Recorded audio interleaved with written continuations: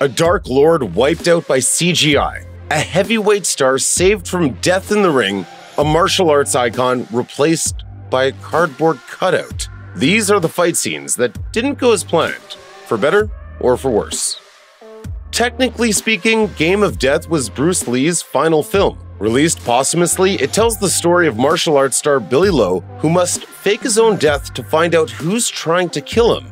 Around 40 minutes of footage were shot before Lee passed away in 1973, but when the movie was finally released in '78, only 11 of those minutes actually made it into the film.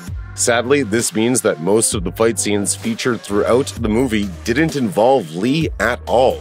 Enter the Dragon director Robert Clouse was the man brought in to finish the movie after Lee's death, and he spent most of his time finding inventive ways to not show Lee's character. Several doubles filled in for the fight scenes, including martial artist Yuan Biao, who had previously doubled for Lee in Enter the Dragon. As for the rest of the movie, most of the time Lee's character is wearing disguises, hiding in the shadows, or has his face obscured.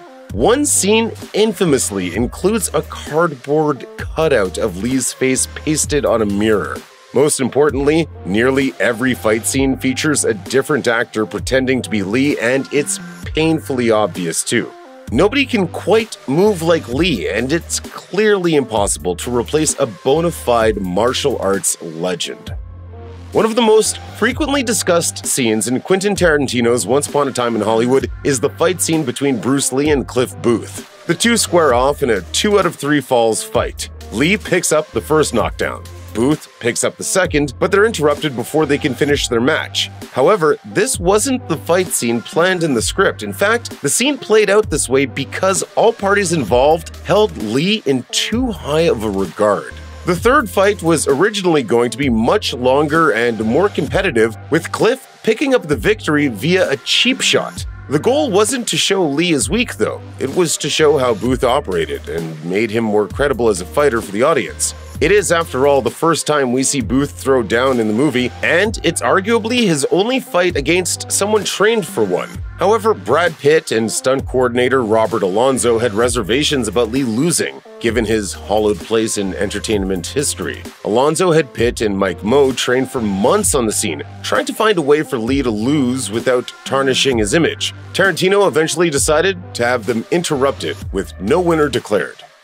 The climax of The Lord of the Rings: The Return of the King finds Aragorn facing off against a giant cave troll during the big battle outside the Black Gates. It's a pretty great fight, but it's hardly the main attraction. That's probably because this scene wasn't in the source material, wasn't originally shot that way, and, most importantly, wasn't supposed to happen at all. When wrapping up the trilogy, the creative team behind The Lord of the Rings had two thoughts. First, Sauron needed to appear in some physical form besides the Great Eye. Second, Aragorn needed to fight Sauron in some way in order to fulfill his personal journey. That's why an entire sequence was scripted, storyboarded, and shot in which Sauron shows up before the army of the West. A blinding white light appears, and Sauron appears as Anatar, the angelic form he took when he tricked the elves into making the Rings of Power, before taking his true form and fighting Aragorn.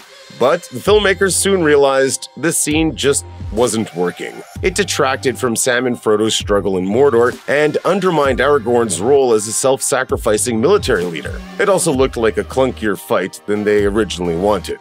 And we thought, what's a worthy foe for Aragorn if it's not going to be Sauron? And we thought, well, a troll, a big, mean, armored troll. They later repurposed the footage so that Aragorn would go toe-to-toe with the massive troll, resulting in an epic battle of fantastical proportions. In a movie full of striking battle scenes, one of the most striking of all in Avengers Endgame was the fight between Hawkeye and Black Widow, in which the two come to blows over who will sacrifice themselves in order to acquire the Soul Stone. Basically, this scene brought the superhero concept of self-sacrifice to its literal and logical endpoint. It was also never in the script, and only came about in reshoots when the original version was already in the can. The scene, as originally shot, had Thanos' army show up at Vormir, leading to a small battle between them and the two Avengers. During the showdown, Natasha runs for the cliff while Clint tries to stop her and fight off the attack at the same time. The scene tested well with audiences, but new ideas began to form by the time reshoots started.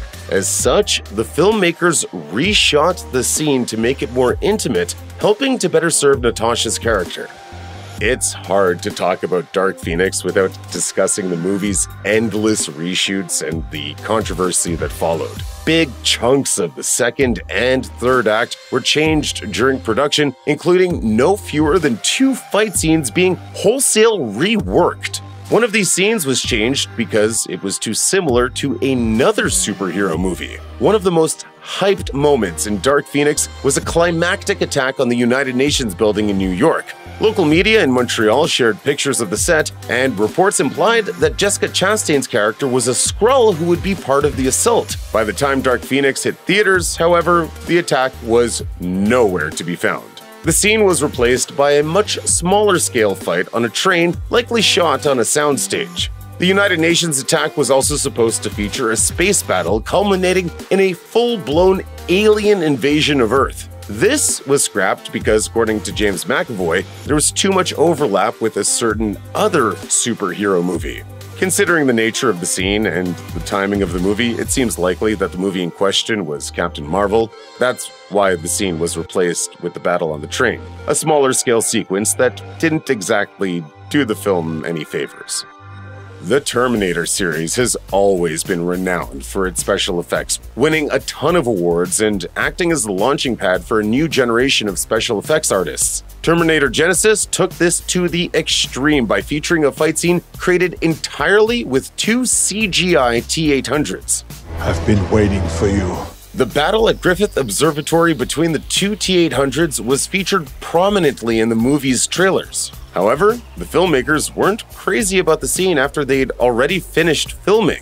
The production company wanted the battle to be more brutal than originally shot, but instead of flying in Arnold Schwarzenegger and the rest of the crew in for an expensive reshoot, they added to the fight scene using 2 completely digital governators.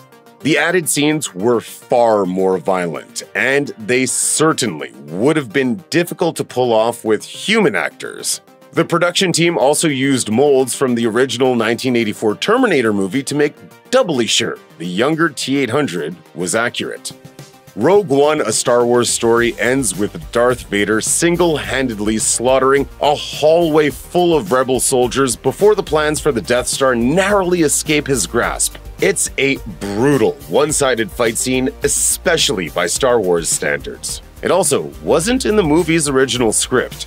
Rogue One attracted a lot of attention for its reshoots, even though they're relatively common in Hollywood blockbusters. In fact, reshoots are often built into a movie's production schedule. Nevertheless, those utilized on Rogue One were extensive even by industry standards. The original plan here was to have the Death Star data get to Leia via a handoff process with Vader following in pursuit. Of course, the filmmakers decided at the last minute to add a little kick to it, and they added the scene in which Vader actually boards the ship. The result? Nothing less than pure terror. Rocky V finds the titular hero retired from boxing due to brain damage and out of money due to financial mismanagement. He takes young fighter Tommy Gunn under his wing, but the whippersnapper slowly becomes resentful of his mentor. The film ends with Gunn and Balboa having a street fight in which Rocky is roughed up but ultimately wins. This victory wasn't supposed to happen though, and the original ending was much darker. For most of the production, the planned ending was for Rocky to die in the street fight. He would take a great beating from Gunn and then die on the way to the hospital in Adrian's lap. She would then hold a press conference telling the crowd that the spirit of Rocky lives on in people who believe in themselves. Director John G. Avildsen thought it was a perfect ending, and Stallone himself felt sick writing it. A few weeks into shooting, however, the studio called Avildsen and forced him to change it. Their reasoning? Heroes don't die. As such, the fight scene was changed. Avildsen thought that the new ending hurt the movie though, telling 94 WIP that Rocky didn't die, but the movie died, because that was the point of the movie. Raiders of the Lost Ark is widely considered one of the greatest adventure films of all time. Part of its success is attributed to Harrison Ford's Indiana Jones, who established himself as the ultimate swashbuckling adventure hero and one who isn't afraid to play dirty. Indeed, one of his most iconic fight scenes from Raiders of the Lost Ark was also one of the most simplistic. As a swordsman spins his weapons around in an impressive and terrifying display, Jones takes the easy way out and does this. This hilarious battle is fondly remembered by fans of the film. But it wasn't how the scene was originally intended to play out. In a Reddit AMA, Ford revealed the reason for the change, saying, "I was suffering from dysentery, really, and found it inconvenient to be out of my trailer for more than 10 minutes at a time. We'd done a brief rehearsal of the scene the night before we were meant to shoot it, and both Steve and I realized it would take 2 or 3 days to shoot this. Since he wasn't feeling well and he had already done a major scene against several villains before that, Ford proposed to Spielberg that he just shoot the swordman. Spielberg agreed, and movie history was made." Justice League, the internet's biggest talking point ever since comic book movies became the next big thing. The many stories of Warner Brothers' interference in the production are legendary, with director Zack Snyder stepping away due to personal tragedy and the studio drafting Joss Whedon to practically remake the whole movie in his stead. While Mustachegate dominated most of the headlines, there was one particularly iffy action scene shot by Whedon that didn't feature in Snyder's original cut. Right at the start of the film, Batman uses a thief as bait to draw out a parademon. The scene became known as something of a joke due to Batman openly saying Alfred's name, possibly exposing his secret identity. What was that? A scout. From space. Funnily enough, the original scene was even more Whedon-esque. Holt McCallany, who played the thief, told Men's Journal, "My scene with Batman was originally conceived as a comedic scene. That's how Joss wrote it, and that's how he shot it. I thought it came out great, but the studio felt it would be a mistake to open the film with a completely comedic scene, so it was re-edited a little bit." According to McCallany, Whedon sent him a bottle of champagne and a note as an apology for the studio's changes. Check out one of our newest videos right here. Plus, even more Looper videos about your favorite movies are coming soon. Subscribe to our YouTube channel and hit the bell so you don't miss a single one.